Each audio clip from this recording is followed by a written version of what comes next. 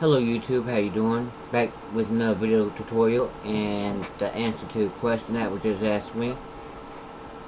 From Alex PK555, I believe. What is the difference between an alligator and a crocodile?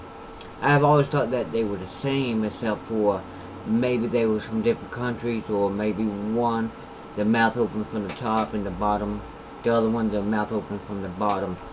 But I done a little bit of research on it and come to find out that they are from different families, which I thought they was cousins. I thought they was from the same family.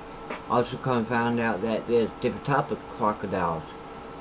But it says that they're from different families. The shape of jaws is different.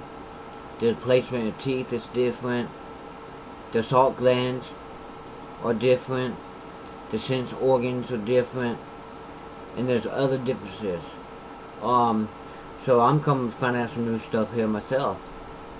So what I'm going to do, Alex PK, is put some links in the side description so that you can go to the pages that I search, and so that you can read up on it and find out